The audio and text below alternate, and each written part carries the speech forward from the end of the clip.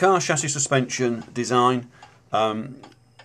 This following video is showing a model made in one of Mr Rowntree's groups at Beverley Grammar School.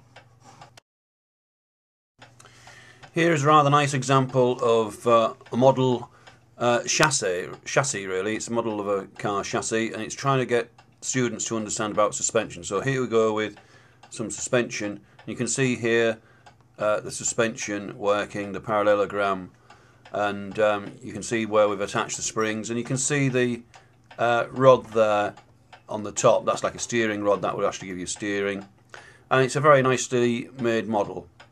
This is typical of the sort of thing Mr Rowntree does with a year group in technology to get them to appreciate mechanical movement and things, and it's a really nice thing to make. And of course on top of this you could always put a car body.